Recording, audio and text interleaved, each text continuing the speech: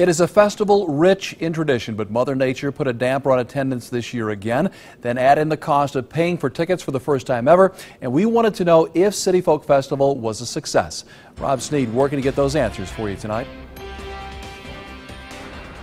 Organizers of the 2013 Cityfolk Festival tell me they thought this year was a success, but will it come back next year? That answer's up in the air.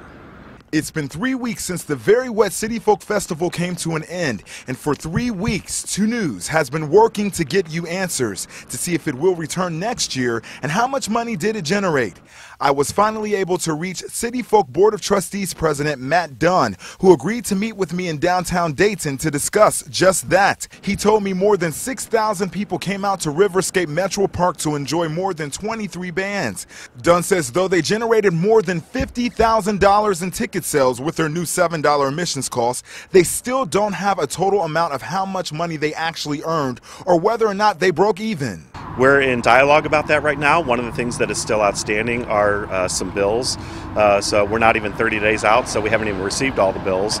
So, we have to see how our finances look, how that affects the rest of the season. Dunn tells me they're waiting to see if they break even before they choose to announce if the Cityfolk Festival will come back next year. As for now, he says they have until September 1st to decide, but Dunn is expecting to make that announcement much sooner.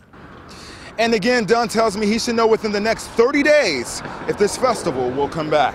Reporting in downtown Dayton, Rob Sneed, 2 News, working for you.